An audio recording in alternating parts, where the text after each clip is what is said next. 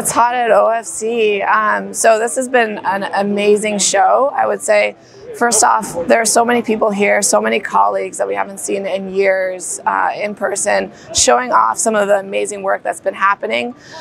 You know, what you can see is that in a lot of the demonstrations, as well as in the talks, there's been significant interest in co-packaging. Obviously, Kobo here has put a lot of effort into this space as well. And you're seeing those initiatives come to light. You're seeing co-packaging of multiple wavelengths, multi-mode, as well as single mode optics, and a lot of debate as to when it's going to happen, when the shift is going to be made, but less on whether it's going to happen, which is amazing. Broadcom, of course, is also showing a demo in this space for silicon photonics co-packaged.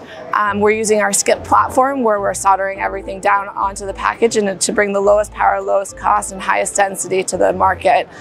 So I'm really looking forward to the rest of 2022, and where this is going to go. I think we're going to see a lot of innovation and a lot of products coming to market this year.